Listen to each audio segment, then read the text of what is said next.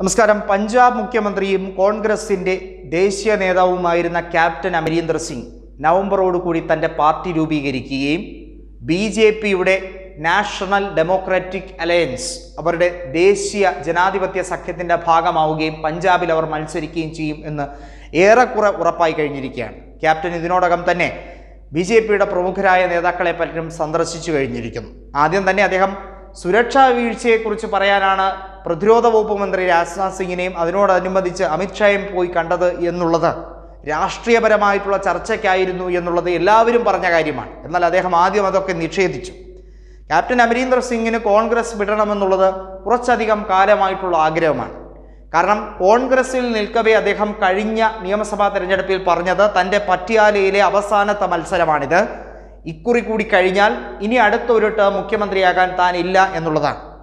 താൻ പാർട്ടി വിട്ടു പോവുകയോ തനിക്ക് അവസരം കിട്ടാതിരിക്കുകയോ ചെയ്താൽ മറ്റാരും ആ പോസ്റ്റിലേക്ക് വരണ്ട കോൺഗ്രസിൻ്റെ ടിക്കറ്റിൽ എന്ന അഭിപ്രായം എന്ന രീതിയിലുള്ള ഒരുതരം അസൂയാവഹമായ രീതിയിലുള്ള കാര്യങ്ങളെ അത് കോൺഗ്രസ് വളരെയധികം പുച്ഛത്തോടെ തള്ളുകയാണ്. കാരണം ചരൺജിത് സിംഗ് ചന്നി എന്ന് പറയുന്ന ഇപ്പോഴത്തെ ദളിത് നേതാവ് അദ്ദേഹം ഒരു രീതിയിലും ക്യാപ്റ്റൻ അമരീന്ദർ സിംഗിനെ അപകീർത്തിപ്പെടുത്തിയിട്ടില്ല, അദ്ദേഹത്തെ മോശമായി ചിത്രീകരിച്ചിട്ടില്ല. പകരം അദ്ദേഹത്തിൻ്റെ വീട്ടിൽ സന്ദർശിച്ച് അദ്ദേഹത്തോട് അനുഗ്രഹം ഉൾപ്പെടെ വാങ്ങുകയാണ് ചെയ്തത്. അമരീന്ദർ സിംഗിന് ശരിയേതാണ് തെറ്റേതാണ് എന്നൊക്കെ ഇപ്പോഴും അറിയാം. അദ്ദേഹം പ്രധാനമായിട്ടും അദ്ദേഹത്തിൻ്റെ വൈരിയായ നവജോത് സിംഗ് സിദ്ധുവിനെ കുറിച്ച് പറഞ്ഞിരിക്കുന്നത് പാകിസ്ഥാൻ ബന്ധമാണ്. എന്നാൽ അമരീന്ദർ സിംഗിന് പാകിസ്ഥാനിലെ ചിലരുമായിട്ടുള്ള ബന്ധത്തെക്കുറിച്ചുള്ള യഥാർത്ഥ ആ വാർത്ത പുറത്തു വന്നപ്പോൾ അദ്ദേഹം ഇപ്പോൾ നെട്ടോട്ടത്തിലാണ്.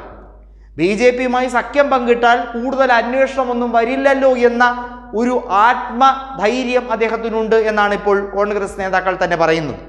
അതായത് രാഷ്ട്രീയപരമായിട്ട് തൻ്റെ എതിരാളികളെ എതിർക്കാൻ പല കാരണങ്ങളും അദ്ദേഹം പറഞ്ഞിട്ടുണ്ട്.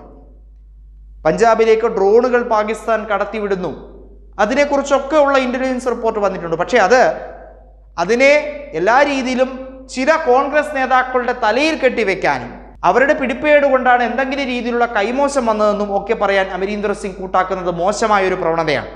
കാരണം വർഷങ്ങളായി അമരീന്ദർ സിംഗിന് കോൺഗ്രസ് കൊടുത്തിരിക്കുന്നത് വലിയൊരു പ്ലാറ്റ്ഫോമായിരുന്നു. അദ്ദേഹത്തിന് MP സ്ഥാനം കൊടുത്തിട്ടുണ്ട്, MLA സ്ഥാനം കോൺഗ്രസ് മത്സരിക്കാൻ നിരവധി തവണ ടിക്കറ്റ് കൊടുത്തിട്ടുണ്ട്. അദ്ദേഹത്തിൻ്റെ കുടുംബം നോക്കിയാൽ തന്നെ അദ്ദേഹത്തിൻ്റെ മാതാവും അദ്ദേഹത്തിൻ്റെ പിതാവും ഒക്കെ കോൺഗ്രസിൻ്റെ പാരമ്പര്യത്തിൽ ജനിച്ചു വളർന്നവരാണ്. അങ്ങനെ കോൺഗ്രസ് ഐഡിയോളജിയിൽ നിന്നിട്ടുള്ള വ്യക്തിയാണ്. സിഖ് കൂട്ടക്കൊല നടന്ന സമയത്ത് അദ്ദേഹം കോൺഗ്രസുമായി അഭിപ്രായ ഭിന്നത ഉണ്ടാക്കിയാണ് അദ്ദേഹം ശിരോമണി അകാലിദളിൻ്റെ ഭാഗമായി പോയത്. പിന്നീട് ശിരോമണി അകാലിദൾ തനിക്ക് യോജിച്ച പാർട്ടിയല്ലെന്ന് മനസ്സിലാക്കി അതിൽ നിന്നും മറ്റൊരു ഫാക്ഷൻ ഉണ്ടാക്കി അദ്ദേഹം ഒടുവിൽ കോൺഗ്രസിലേക്ക് ലയിക്കുകയും ചെയ്തു. അപ്പോഴൊക്കെ അദ്ദേഹത്തിന് കേന്ദ്രമന്ത്രി സ്ഥാനം ഉൾപ്പെടെയുള്ള നിർണായകമായിട്ടുള്ള പദവികൾ കൊടുത്ത് അദ്ദേഹത്തെ എപ്പോഴും കോൺഗ്രസ് ശിരസ വഹിച്ചിട്ടേ ഉള്ളൂ. എന്നിട്ടും അദ്ദേഹം കോൺഗ്രസിനോട് ഇങ്ങനെ ഒരു ചെയ്തു. അദ്ദേഹം പിടിക്കുന്ന വോട്ടുകൾ ആം ആദ്മിക്ക് പണിയാകും എന്നുള്ളതല്ലാതെ കോൺഗ്രസിന് കാര്യമായ മാറ്റം ഉണ്ടാക്കുകയില്ല. സാധാരണക്കാരായ പഞ്ചാബികൾ അമരീന്ദർ സിംഗിൻ്റെ ഈ ഇരട്ടത്താപ്പ് നയത്തെ മനസ്സിലാക്കി തുടങ്ങിയിരിക്കുന്നു എന്നാണ് രാഷ്ട്രീയ നിരീക്ഷകർ കണക്കുകൂട്ടുന്നത്.